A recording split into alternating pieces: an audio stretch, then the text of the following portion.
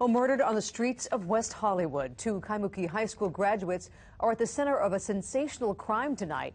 KITV4 Shane Enright caught up with friends who are committed to carrying on the victim's bright spirit. I couldn't see how anyone could do such a horrible thing to him.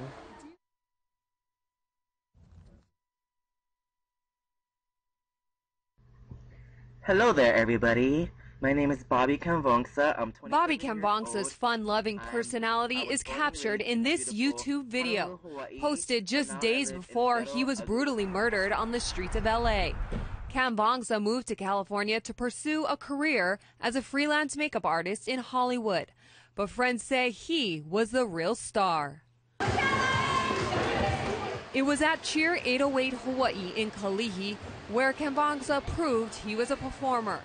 He was a member of the club's first cheerleading team, which celebrated many wins together. His former teammates say Kambongsa's personality was magnetic. He had over-the-top showmanship, and he definitely had a passion for life, and he was an inspiration for all of us. Kambongsa graduated from Kaimuki High School, where his former coach says he excelled on the varsity squad. But the gym's owner says the young man put cheering on hold to take a leap of faith. Nice. He was very excited about going to the mainland and to California to pursue what he always wanted to do. But those dreams ended early Saturday morning when police found Kambongsa fatally stabbed. His friends say they don't know how this happened to someone whose smile once brightened a room. He never was somebody who got into trouble or talked badly about people. He loved people. So to hear that he was murdered, it's very difficult. Friends struggling to cope with the sudden loss set up a memorial where Kambongsa died.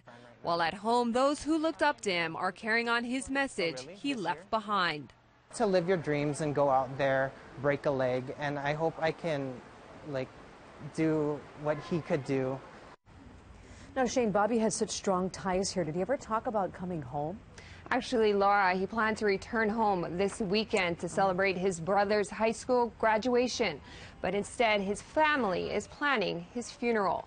Bobby was 27 years old. Laura. Such a sad story. All right, thanks, Shane. Well, the suspect, 29-year-old Richard Herrera, also attended Kaimuki High School.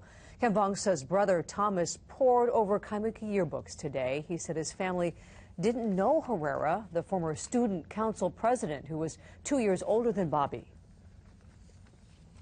When I first found out about it, he got murdered. That was like a random person on the street, but it was someone from Hawaii that went to the same exact school as him.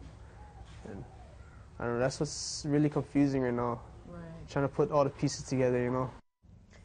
Thomas says he remembers his older brother as inspirational, outgoing, and energetic.